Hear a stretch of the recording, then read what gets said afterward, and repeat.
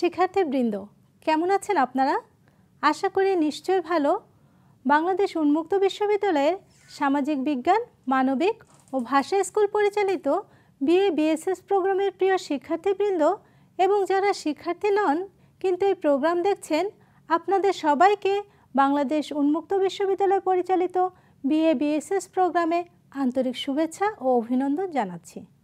আজ সমাজতত্ত্ব 1-এর unit 10 part 2 থেকে আলোচনা করব।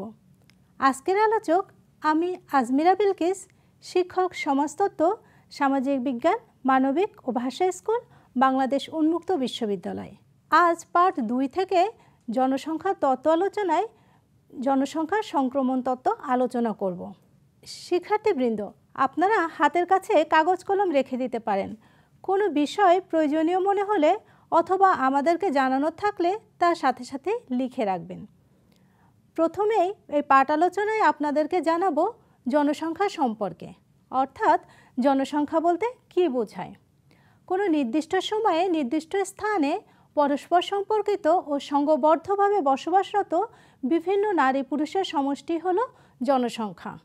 জনসংখ্যা নির্দিষ্ট সময় ও স্থানের প্রাকৃতিক প্রতিবেশ, যেমন সমাজ ব্যবস্থা, বুদ্ধিভিত্তিক অবস্থা, জন্ম, মৃত্যু, স্থানান্তর এবং অন্য অনেক অভ্যন্তরীণ ও বাহ্যিক সত্যসমূহ দ্বারা নিয়ন্ত্রিত। সুতরাং সংক্ষেপে বলা যায় যে জনসংখ্যা নির্দিষ্ট সময়ে নির্দিষ্ট স্থানে বসবাসরত বিভিন্ন নারী পুরুষের সমষ্টি। সময়, অবস্থা ও পরিবেশ অনুযায়ী জনসংখ্যার তারতম্য পরিলক্ষিত হয়। জনসংখ্যা বিভিন্ন অভ্যন্তরীণ ও বাহ্যিক সত্যসমূহ দ্বারা নিয়ন্ত্রিত। পৃথিবীর জনসংখ্যার গতি প্রকৃতি পরিবর্তন নিয়ে ব্যাখ্যামূলক আলোকপাত করে জনসংখ্যা তত্ত্ব। জনসংখ্যা তত্ত্বগুলোর মধ্যে রয়েছে কাম্য জনসংখ্যা তত্ত্ব, জনসংখ্যা সংক্রমণ তত্ত্ব, মার্ক্সবাদী তত্ত্ব, ম্যালথাসীয় জনসংখ্যা তত্ত্ব। এদের মধ্যে ম্যালথাসীয় জনসংখ্যা তত্ত্ব ও জনসংখ্যা সংক্রমণ তত্ত্ব সবচেয়ে বেশি গুরুত্বপূর্ণ। শিক্ষার্থীবৃন্দ, আজ পার্ট 2 থেকে জনসংখ্যা তত্ত্ব আলোচনায় আমরা জনসংখ্যা সংক্রমণ তত্ত্ব নিয়ে আলোচনা করব। আসুন প্রথমে জানি ডেমোগ্রাফিক ট্রানজিশন থিওরি বা জনসংখ্যা সংক্রমণ তত্ত্ব আসলে কি। জনসংখ্যা সংক্রমণ তত্ত্ব নিয়ে সর্বপ্রথম 1929 সালে ওয়ারেন থমসন আলোচনা করেন। 1908 থেকে 1927-এর মধ্যবর্তী সময়ে কিছু দেশের জনসংখ্যা তাত্ত্বিক তথ্যের ভিত্তিতে তিনি লক্ষ্য করেন যে উর্বরতা, ফার্টিলিটি এবং মরণশীলতা, মর্টালিটি তিনটি স্বতন্ত্র রূপ ধারণ করে। 1945 সালে ফ্রাঙ্ক নোটেস্টেন এই বিষয়টিকে পুনরুদ্ধার করেন এবং একে তিনি জনসংখ্যা তত্ত্ব নামে অভিহিত করেন। ফ্রাঙ্ক নোটেস্টেনের মতে জনসংখ্যা সংক্রমণ সব দেশেই ঘটবে। এর 3টি পর্যায় রয়েছে।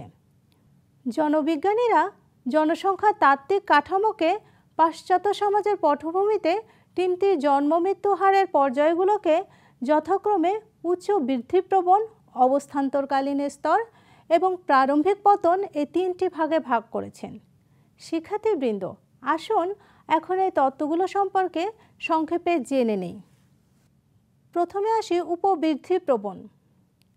এই স্তরে জন্মহার ও মৃত্যুহার দুইই উচ্চ থাকে। এটি শিল্প বিপ্লব পূর্বক বর্তমান কৃষি প্রধান ও আদিম সামাজিক সমাজের বৈশিষ্ট্য। যেসব দেশ কৃষি প্রধান, বাণিজ্যে অনগ্রসর, অনুন্নত অর্থনীতি এবং যেসব দেশে সনাতন পরিবার ব্যবস্থা বিদ্যমান, সেসব দেশে সাধারণত এই অবস্থা বিরাজ করে। 2. অবস্থান্তরকালীন বৃদ্ধি।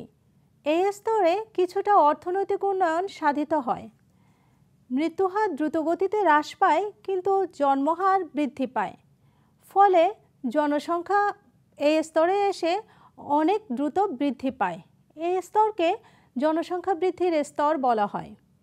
এই স্তরে চিকিৎসা ও জ্ঞান বিজ্ঞানের উন্নতির ফলে আর্থসামাজিক উন্নয়ন, যোগাযোগ ব্যবস্থার উন্নয়ন, চিকিৎসা ব্যবস্থার উন্নয়ন, মুক্তবাজার অর্থনীতি ইত্যাদির ফলে আর্থসামাজিক অবস্থার উন্নয়ন ঘটে।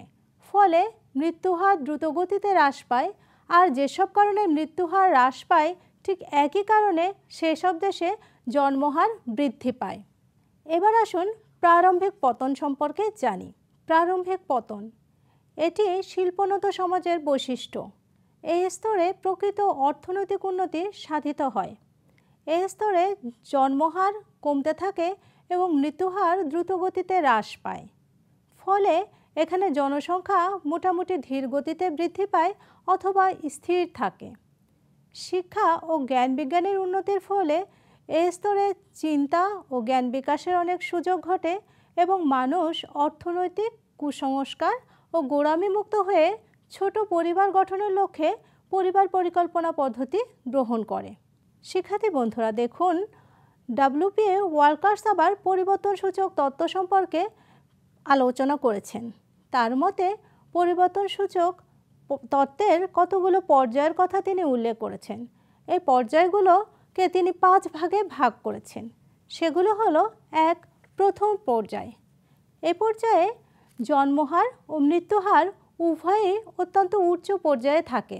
যেমন মানুষ জন্মগ্রহণ করে ঠিক সেইভাবেই লোকসংখ্যা দ্রুত মৃত্যুবরণ করে। পূর্বে এভাবেই জনসংখ্যা অনেক বৃদ্ধি পেত।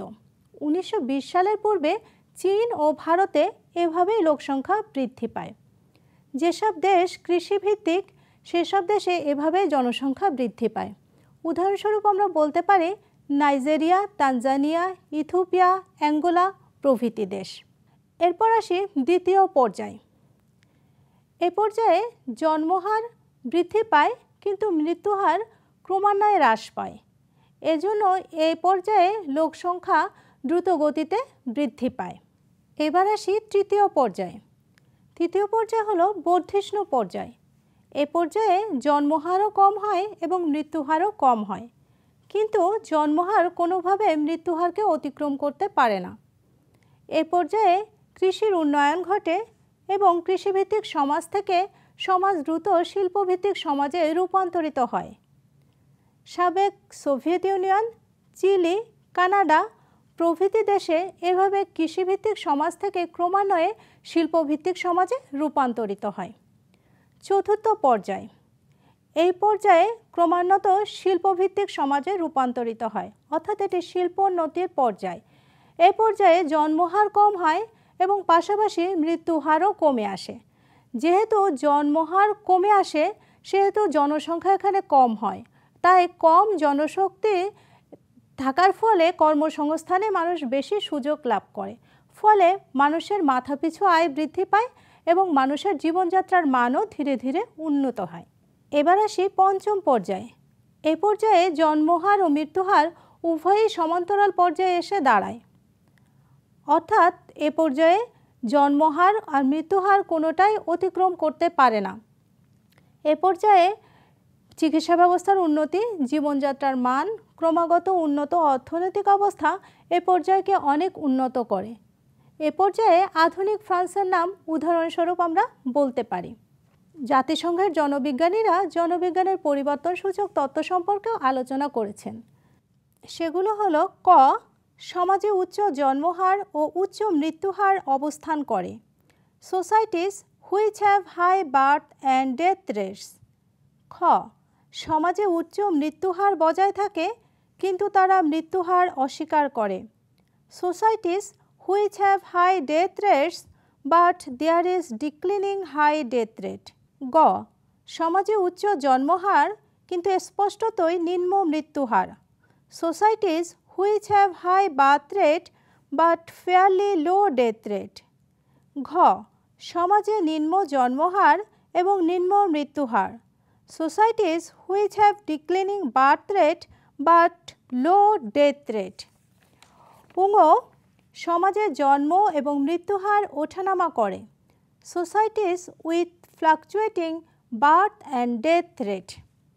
শিক্ষার্থীবৃন্দ, জনসংখ্যা তত্ত্বের এই পরিবর্তনসূচক তত্ত্বটি অনেক বাস্তব এবং গ্রহণীয় হলেও সমালোচকরা এর কতগুলো নেতিবাচক দিকের কথা তুলে ধরেছেন। যেসব নেতিবাচক দিক নিয়ে সমালোচকরা আলোচনা করেছেন তার মধ্যে হলো: 1. অনেকে মনে করেন এটি কোনো তত্ত্ব নয়, বরং এটি হলো দীর্ঘদিনের পর্যবেক্ষণ ও অভিজ্ঞতার ফলশ্রুতি। 2. এই তত্ত্বের জন্ম ইউরোপের দেশগুলোতে হলেও তাত্ত্বিক কাঠামো হিসাবে এই তত্ত্বটি কোনো পরিপূর্ণ ব্যাখ্যা প্রদান করে না। 3.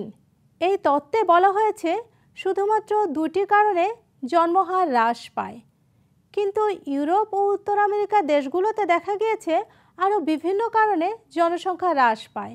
সুতরাং এই তত্ত্বটি এখানেও গ্রহণীয় নয়। তবে তত্ত্বের কিছু নেতিবাচক দিক থাকলেও এই তত্ত্বটি যে অনেক বাস্তবভিত্তিক এবং তত্ত্বটি যে আমাদের জন্য অনেক গুরুত্বপূর্ণ তা আবার স্পষ্ট হয়ে ওঠে জর্জ স্টর্নিজের ভাষায়। শিক্ষার্থীবৃন্দ লক্ষ্য করুন, জর্জ স্টর্নিজের মতে demographic transitions rank among the most sweeping and best documented trends of modern times based upon hundreds of investigations covering a host of specific places, periods and events। অর্থাৎ অনেক স্থান, সময়কাল এবং ঘটনার উপর শত শত গবেষণার ভিত্তিতে নির্মিত জনসংখ্যার সংক্রমণ তত্ত্বটি আধুনিককালের প্রবণতার উপর বিস্তৃততম এবং সবচেয়ে তথ্যভিত্তিক বিশ্লেষণের একটি। শিক্ষার্থীবৃন্দ, ইতোমধ্যে আমরা আলোচনার প্রায় শেষ পর্যায়ে চলে এসেছি। এই তত্ত্বটি আমাদের ভবিষ্যৎ জনসংখ্যার গতি প্রকৃতি সম্পর্কে ব্যাখ্যা প্রদান করে, অর্থাৎ জনসংখ্যার সার্বিক পরিস্থিতি সম্পর্কে আমাদের সম্যক ধারণা লাভ করতে সাহায্য করে। আবার অর্থনৈতিক, সামাজিক, কাঠামোগত ও জৈবিক ইত্যাদি সকল বিষয়ের ওপর এই তত্ত্বটি আমাদের আলোকপাত করে। তাই এই তত্ত্বটি সমধিক গুরুত্বপূর্ণ তত্ত্ব হিসাবে বিবেচিত হয়েছে। শিক্ষার্থীবৃন্দ, আমাদের আজকের আলোচনা এ পর্যন্তই। আসুন এক নজরে জেনে নেই আমাদের আজকের আলোচনাগুলো, অর্থাৎ আজ আমরা কোন কোন বিষয় নিয়ে আলোচনা করেছি। আজ আমরা সমস্তত একের ইউনিট 10 পাঠ 2 থেকে জনসংখ্যার তত্ত্ব আলোচনায় জনসংখ্যার সংক্রমণ তত্ত্ব আলোচনা করেছি। এই সংক্রমণ তত্ত্ব আলোচনা করতে যেয়ে প্রথমেই আমরা আপনাদের জনসংখ্যা সম্পর্কে জানিয়ে দিয়েছি এবং তারপর জনসংখ্যার সংক্রমণ তত্ত্ব অর্থাৎ ডেমোগ্রাফিক ট্রানজিশন থিওরি নিয়ে আলোচনা করেছি। আজ এ পর্যন্তই। শীঘ্রই সমাজতত্ত্বের অন্য কোনো বিষয় নিয়ে আবারও আপনাদের সাথে আলোচনা করব। শিক্ষার্থীবৃন্দ, এই আলোচনা থেকে যদি আপনাদের কিছু জানার থাকে তাহলে আপনারা সমাজতত্ত্ব এক বিষয়ক বইটির সাহায্য নিতে পারেন। এছাড়াও জি.আর. উইকসের লেখা population and introduction to concepts and issues বইটিরও সাহায্য নিতে পারেন। এছাড়াও যদি আরও কিছু জানার থাকে তাহলে আপনারা নিকটস্থ কোনো স্টাডি সেন্টারে টিউটরের সাথে যোগাযোগ করতে পারেন, আর আমাদের সাথেও যোগাযোগ করতে পারেন। আমাদের সাথে আপনাদের যোগাযোগের ঠিকানা ডিন, সামাজিক বিজ্ঞান, মানবিক ও ভাষা স্কুল, বাংলাদেশ উন্মুক্ত বিশ্ববিদ্যালয়, গাজীপুর 1705। শিক্ষার্থী বন্ধুরা, আবারও আপনাদের সাথে অন্য কোনো বিষয় নিয়ে অন্য কোনো সময় আলোচনা করব। সে পর্যন্ত ভালো থাকবেন, সুস্থ থাকবেন। এতক্ষণ সাথে থাকার জন্য আপনাদের সবাইকে ধন্যবাদ।